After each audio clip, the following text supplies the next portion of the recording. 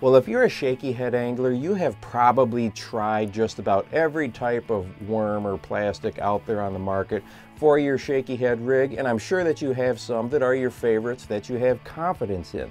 Well, like you, I've tried about everything out there in the marketplace, and this is just another reason why the ElasTech worm, like the Super Finesse worm, is the only type of plastic I will use on my shaky heads from now on. I was doing some filming in 10 foot of water, and it's not easy to film at that depth because it's hard to pick out the lures and you spend a lot of time searching around before you actually find what you're looking for. But when I finally picked this worm up and started to move in on it, I noticed right away the lifelike movements in it, the twitching and, you know, the kind of the tail movement there. And here's the part that was interesting. I just had my rod laying on my boat dock. I wasn't touching it at all. My hands weren't even on it. I was working on running the camera, and this lure at this depth, at this greater water pressure, just had these super natural looking movements to it. And at first I thought, well, you know, even though the camera is quite a distance here when I first saw it, you know, maybe it's the thrusters kicking the water up and creating some commotion there. So I thought I would test it out. So I took the lure and put it in really shallow water, all right? And then I brought that camera up to it. I got within inches of it.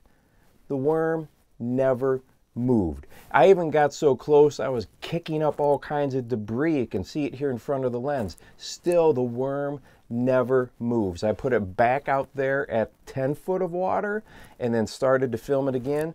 Once again, the tail of that thing is just kind of moving around and, you know, pulsating a little bit. It looks incredible. So my takeaways from this is that added water pressure, okay, 10 foot of water on top of this lure is going to impact or make it react differently, way differently than if it's sitting in 10 inches of water.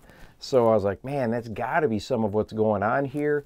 And plus there could be some natural convection currents going with the springtime here and water starting to warm up, cooler water sinking.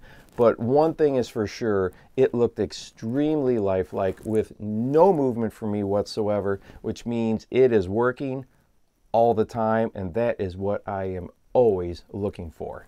And hey, if you're as obsessed with colors as I am, especially natural looking colors for shallower situations, jerkbaits and stuff like that, go ahead and check this video out right here of some colors that I am really obsessed with. And hey, make sure that you go out and encourage someone today. You never know how you might just change their life. For the Bass Fishing Life, I'm your host, Steve Rogers.